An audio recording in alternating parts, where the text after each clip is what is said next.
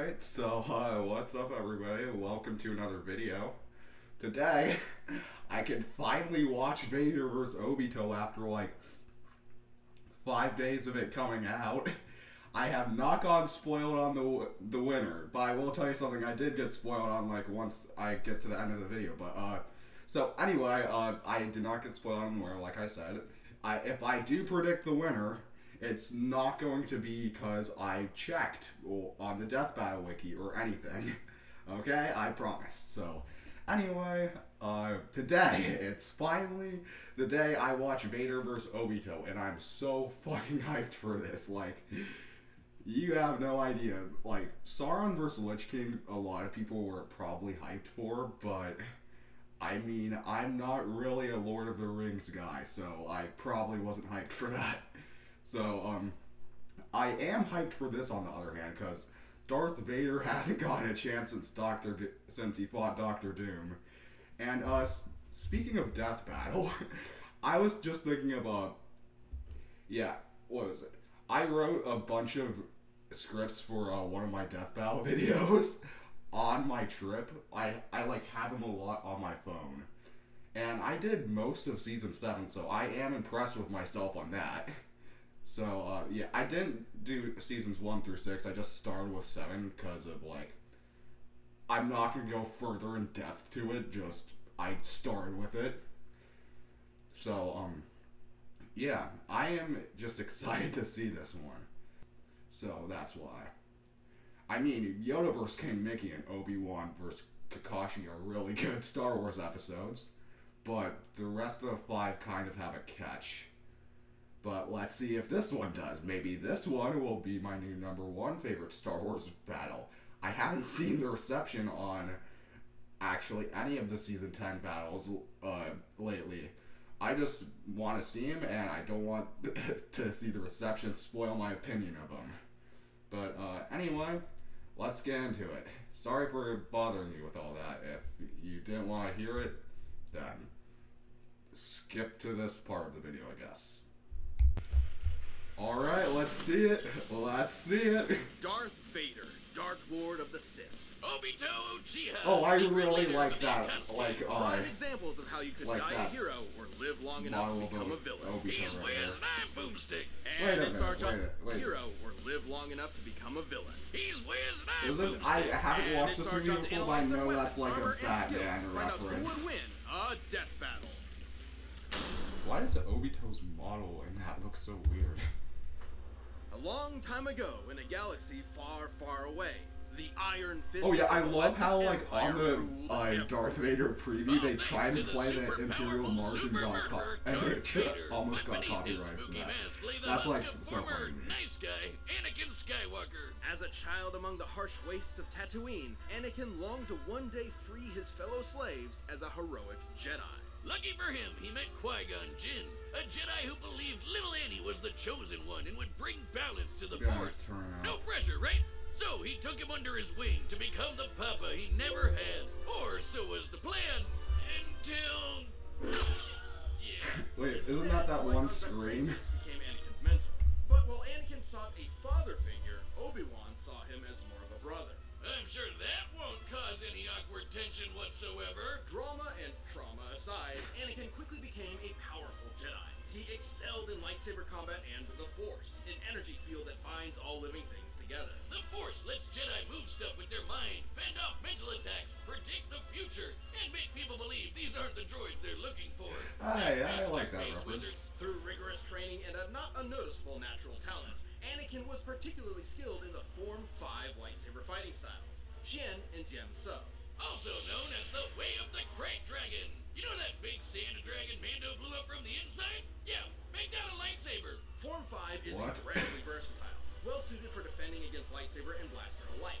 It focuses on blending parries with devastating counterattacks, aiming to win duels through overwhelming pressure. Perfect for the Padawan who just bulldozed his way through training to become a Jedi Knight. Even as a newly knighted Jedi, Anakin could keep up with some of the most experienced Jedi Masters and Sith Lords of his time. But he had plenty of other problems to deal with, like his late-blooming, rebellious teenage angst. I mean, you don't just throw a kid into space monk school and expect him to forget everyone he ever cared about, right? Well, apparently that's what Okay. Difficult and cold, something Anakin could not accept. And so, rather than let his secret wife die in childbirth, he was seduced to the dark side through the promise of power. And so began his Jedi kill streak, until Obi-Wan gave him a glorious lava bath. How refreshing! But thanks to his new Sith Master Palpatine, our young warrior was saved, reborn, rebuilt. He was now Darth Vader. Vader is a badass. Everyone knows it, and they're terrified of him. I mean, just look at the guy. As impressive as his armor appears, you might be surprised by its quirks. See, while the Jedi view the Force as an ally, the Sith see it as a tool from which they draw power through passion and emotion. Most potently, negative emotions. Palpatine trained Vader by not only making him believe he killed his wife, but also ensuring he would never forget the monstrous machine he had become. By making the suit suck ass and piss him off. Seriously, Vader hates this suit. The armor would... Oh yeah, they mentioned that in Vader vs. Doom. And the life support system was outdated from the start. Sometimes it would even turn off for several minutes. That doesn't seem good for someone with burnt up lungs. And it was so heavy and clunky that he could barely walk, sometimes even resorting to moving himself with the Force. Oh man, I knew Palpy was evil, but I never knew he was such a dick. Well, despite these issues, the armor fulfilled its true purpose, crafting Darth Vader into the equivalent of a slasher movie villain commanding a galactic army. Nobody wants to mess with him. Thanks to the dark side of the Force, he can make maelstroms that blast everything away, form barriers that shield from all sorts of attacks, and choke anything that's even a minor inconvenience. Hell, sometimes he skips straight to crushing your lungs. One time, a droid named I-5 tried to kill Vader with a laser stated to move 300,000 kilometers per second. That's light speed, and Vader easily blocked it. And for as much bullshit as Palpatine threw at him, Vader was tough enough and stubborn enough to push through it. Palpatine knew that Vader would eventually try to kill him and take over the Empire. It's how the Sith work. So he constantly fanned Vader's hatred by sending assassins after him to make sure he was still worthy of being his apprentice. Oh, actually, holy shit, Palpatine sucks. Destroyed his armor, dropped him back on the lava planet, and told him to make his way back without the Force. An impossible task, one Vader accomplished. Yeah, because he really wants to kill Palpatine. And that hatred is a... Yeah, I see why he killed Palpatine now. And has sustained well, many not Sith killed because conditions that of would otherwise episode 9 kill them. now, but I'm sorry, yeah, you know what I mean. Should have hated a little more. Vader has killed hundreds, possibly thousands of Jedi, including Obi-Wan himself. He's fought entire armies on his own.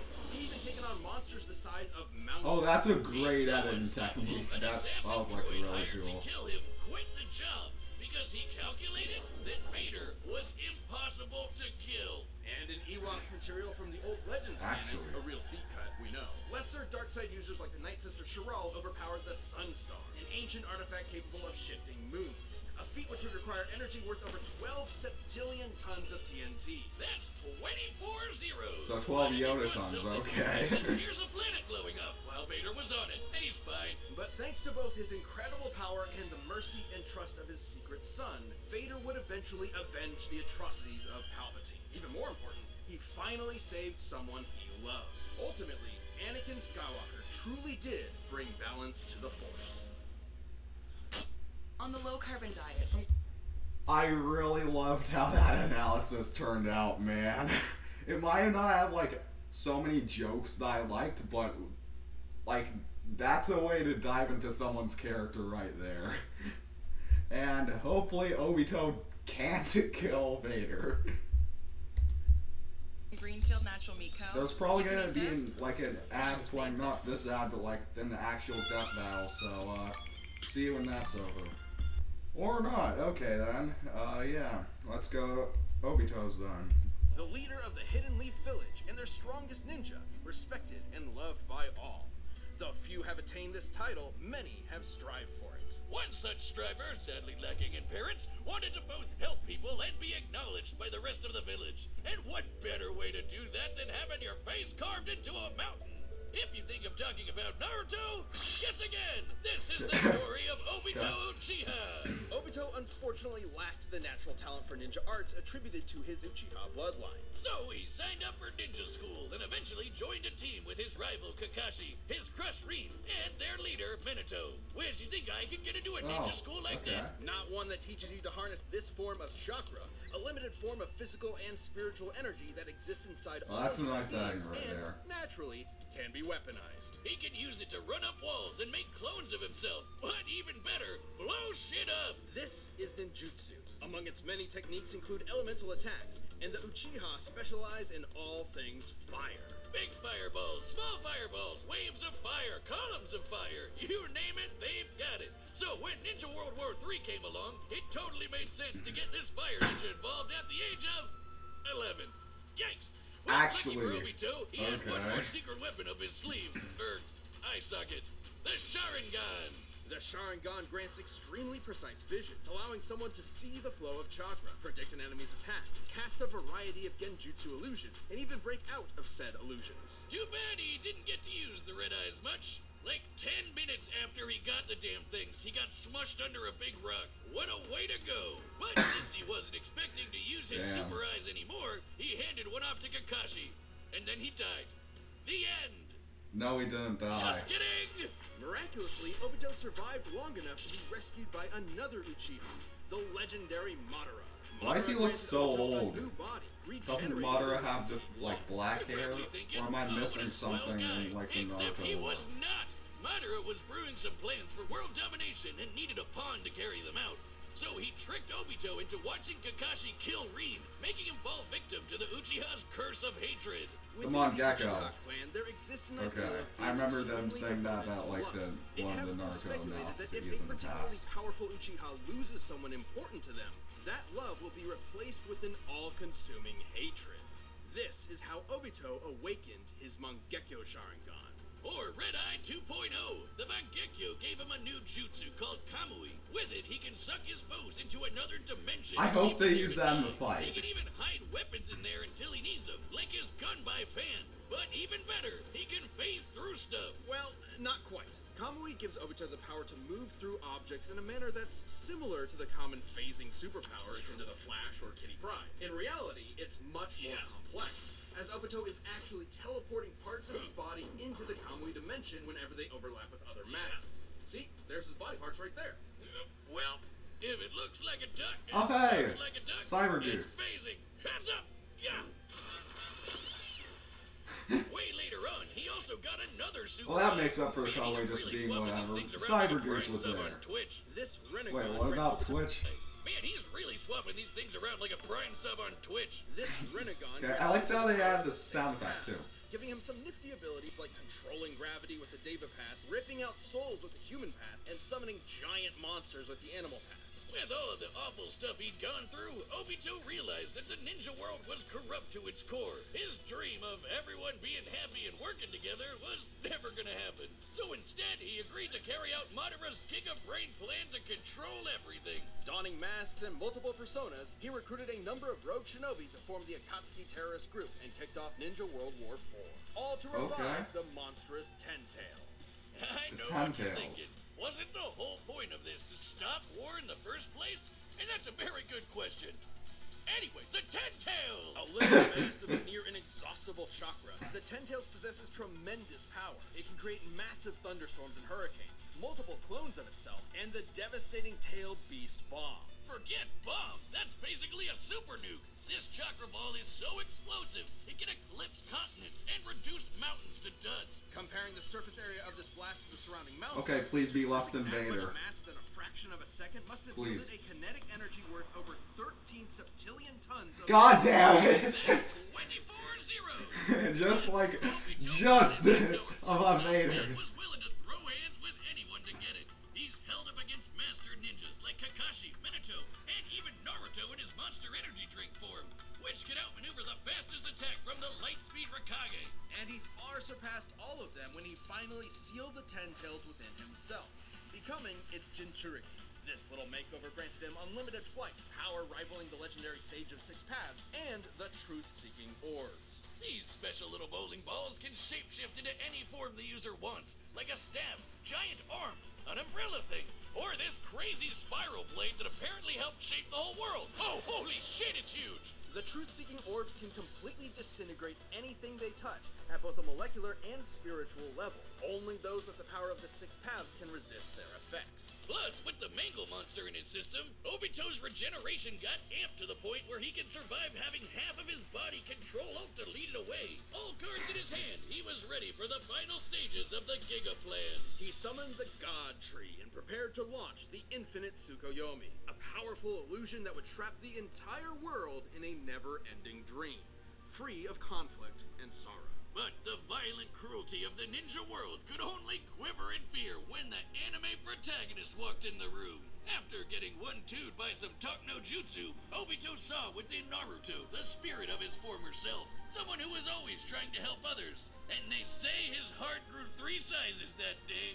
Obito joined Naruto and Kakashi in saving the world, giving his life to protect his friends. And in his last moments, he entrusted them with reaching the dream he had so long ago, to become Hokage, of which they both succeeded.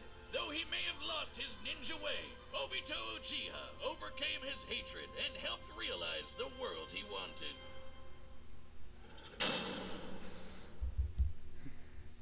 Okay, so, Darth Vader's probably not gonna win, but please, Vader, win.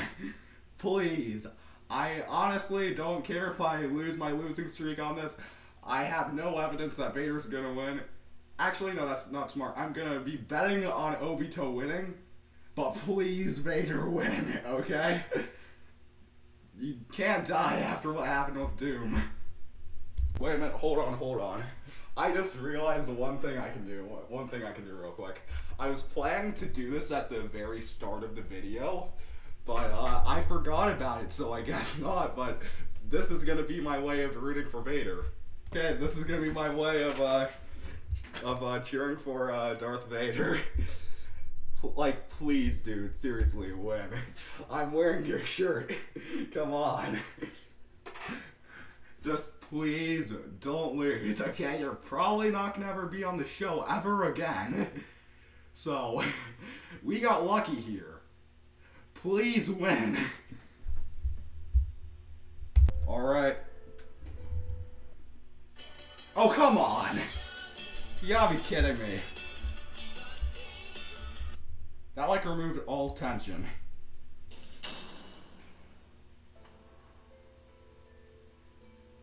I sense your fear, your anger, and a power. I will be taking it. That power will save this cursed world. You'll have to pry it from my cold, dead hands. Then you... He sounds a lot like Madara. What?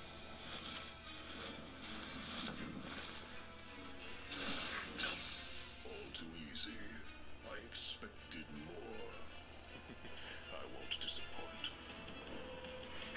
Okay.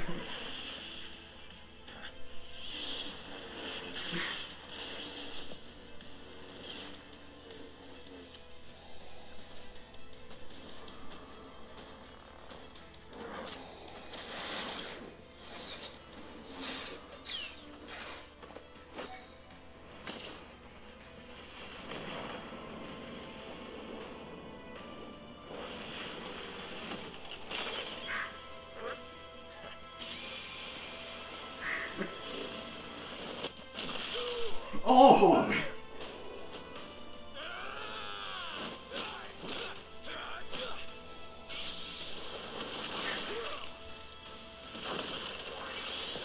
Holy shit. You've lost your humanity as well. On the path of the dark side, it is inevitable. Don't lose to the Ten Tails!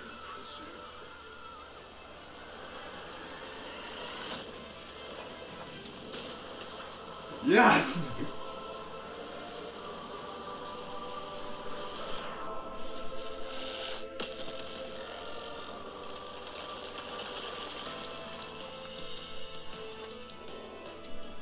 No.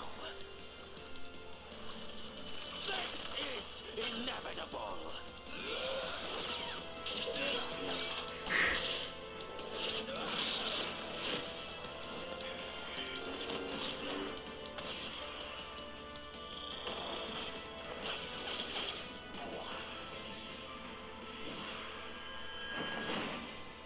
No!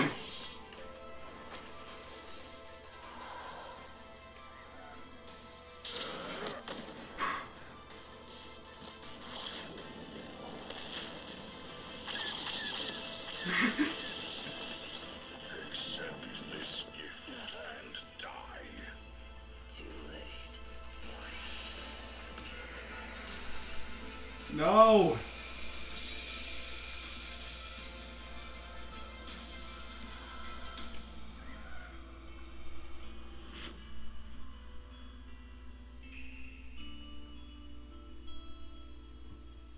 Huh?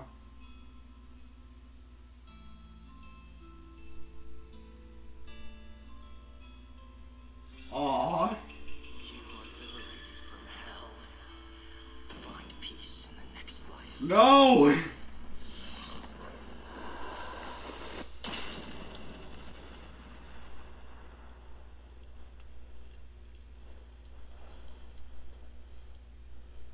Ah. Oh, I just got a good idea. Also me. Edit this over, my thing. No! Come on. Why you gotta be such a dick, Obito? Anyway, let's find out how he wins, cause I honestly want to figure out. I mean, he was a Yoda-ton stronger and has more powers, that's all I know. Oh, well, Vader may have been able to beat Obi-Wan, but he just couldn't handle Obi-2. They used that in the Obi-Wan vs. Kakashi thing. This was a fairly complex matchup. Both Darth Vader and Obito were roughly even in power and speed, so it truly came down to their skill and arsenals. And boy, did they have some deep bags of tricks. Even some of the same tricks. Both could fend off mental attacks. Okay. Yeah. Both could move things around with their minds. And they both even Shit. had options to instantly kill each other. Vader could simply force crush Obito's body, but Obito could just as easily rip out Vader's soul. However, Obito had a few more impressive options available to him, edging out just enough to earn a win. For starters, Kamui made Obito extremely difficult just to touch, let alone injure. And as a Jinchuriki, he could regenerate from half of his body getting destroyed. While the dark side could help Vader survive extreme conditions, it obviously can't regrow limbs. Plus, thanks to his wide array of jutsu, Obito would eventually overwhelm Vader. While chakra may normally be a limited source of energy, unlike the Force, the Ten Tails provided Obito with an unlimited supply. And since chakra is both spiritual and physical energy, this means Obito would be able to fight on indefinitely. Last but not least, Vader's preference for lightsaber combat means that he'd be up close and personal with Obito, right? Which left him vulnerable to getting disintegrated by one of the many truth-seeking orbs. Or even worse, sucked up into the Kamui dimension. Yeah, don't forget about that. Not only would he have no way out, he probably wouldn't even be able to tap into the Force while stuck there. Game over. Have fun starving to death, I guess. Wonder how long you can feed on hate. Darth Vader may have had a tenacity that few others could match, but against Obito's similar might, busted regeneration, and overwhelming range of abilities, there was no escape. Godspeed, Vader. Vader's victory just wasn't meant to be. The winner. Oh, come Obito on. Uchiha. Thanks for watching. Oh yeah, one more thing. So, remember how I said I was spoiled on something at the very start? Well, so they dropped the next time short before I got back from the trip. So, you thought it would be something cool and epic to recover my depression from Vader losing again. But no. I understand that actually, no, I don't understand why this is happening. Vader just returned and everyone was so hyped. But who wants Raven? Seriously. Like, bruh. Like, Vader vs. Obito was a really good matchup, while you're bringing back someone from a matchup that I'm surprised was in the top 10% of requested ones. So, Why is Raven coming back out of all people? This is probably the one I've been least excited for since, probably Stitch vs. Rocket. But, anyway, let's see who she's fighting. My guess, I was thinking on it on, the plane back. Probably Jean Grey, that's my guess. Stay tuned, we have a new Death Battle releasing every 2 weeks this year. And click the join button to get new perks and extra content. Planet level members even see Death Battles before anyone else, so don't miss out.